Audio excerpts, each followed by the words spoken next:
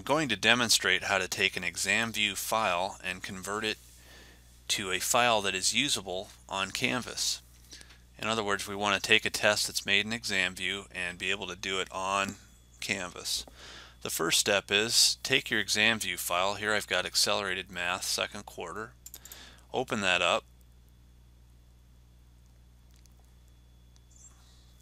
Give it a second here. And we have this exam here, and it's in ExamView format.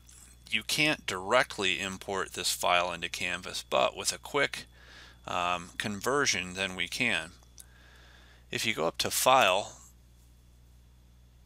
and there's an Export button in the drop-down menu, we need to export this as a Blackboard 7.1 to 9.0 file. So it's actually creating a zipped file that we're going to now be able to import into Canvas. So when I export this, find a location that you can find again. So for now I'm just going to make a folder on my desktop called Exported ExamView Files. You can put this folder wherever you'd like, but I would call it something to do with exported so you know that it's ready for Canvas. And I'm just going to call it Accelerated Math second quarter. I'm going to hit save. And it's going to take you through this rigmarole where you have to name everything, but we're going to just keep calling it Accelerated Math second quarter. And I'm also going to put that in this directory name, Accelerated Math second quarter. That's basically it. You could have maybe copy and pasted these texts and put it in there. Hit OK.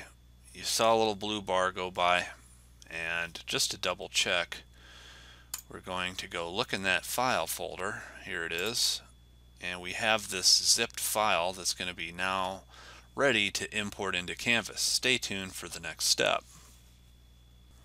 So now I'm in a Canvas course where I'm going to import my new zipped file from my ExamView test.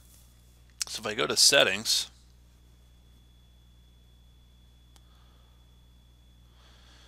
and I want to import content into this course,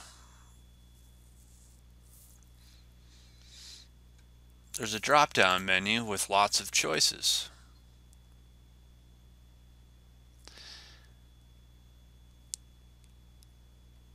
We're going to try this Blackboard 6789 zip file. I'm going to go ahead and browse. And remember where I saved those files, I have exported ExamView files, Accelerated Math second quarter. So I went and found that file.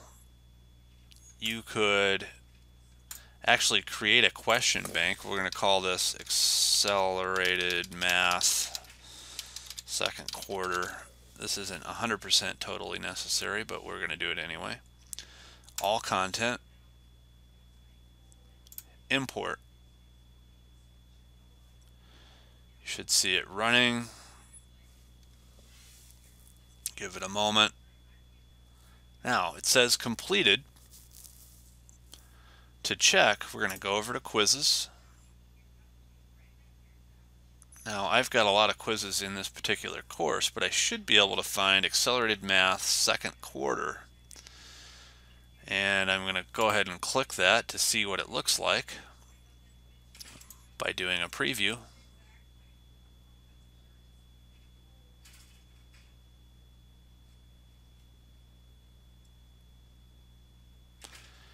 And it appears that everything has come through